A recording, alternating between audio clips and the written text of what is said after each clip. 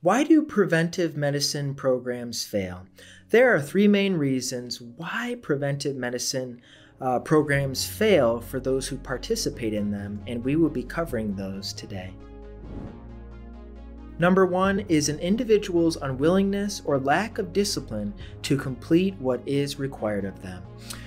When someone is unwilling to remain disciplined in a personalized medical program that involves preventive medicine, they are not going to reap the rewards of the results that they desire because they are not putting forth the work to begin with.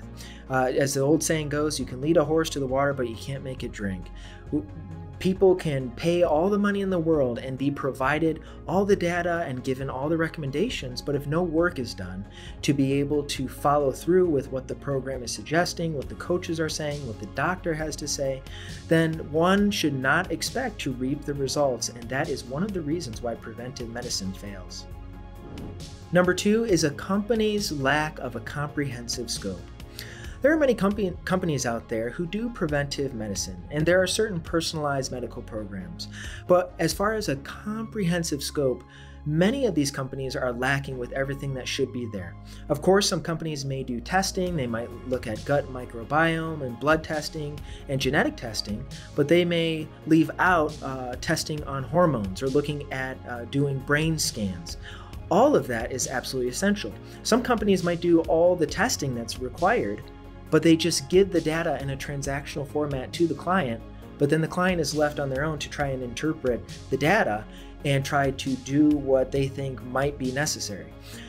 Here at Tiger Medical Institute, we make sure to provide a coach to come alongside, not only having a doctor translate and having periodic meetings with the doctor to speak on what is going on the genetic level and looking at the root causes, but also having a coach come alongside and encourage the client and being able to act as their accountability person as they are guided along through this long-term approach of preventive medicine.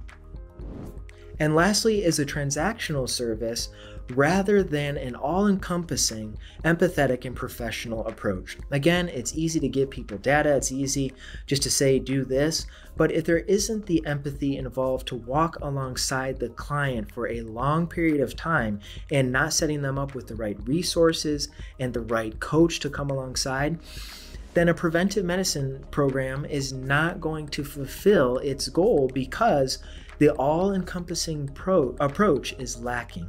So those are three main reasons why preventive medicine and personalized medical programs tend to fail. And here at Tiger Medical Institute, we do all the testing. We provide the coach to come alongside through empathy and encouragement and accountability. We provide multiple meetings throughout the year with our doctors.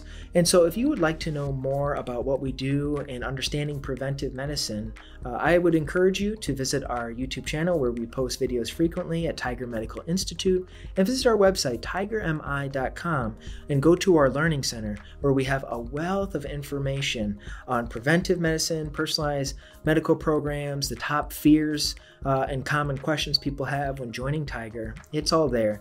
Just feel free to visit our website and look at our YouTube channel for that as we continue to be here and give you the content needed for you to be able to optimize your health, increase your energy, and in the end, expand the longevity of your life.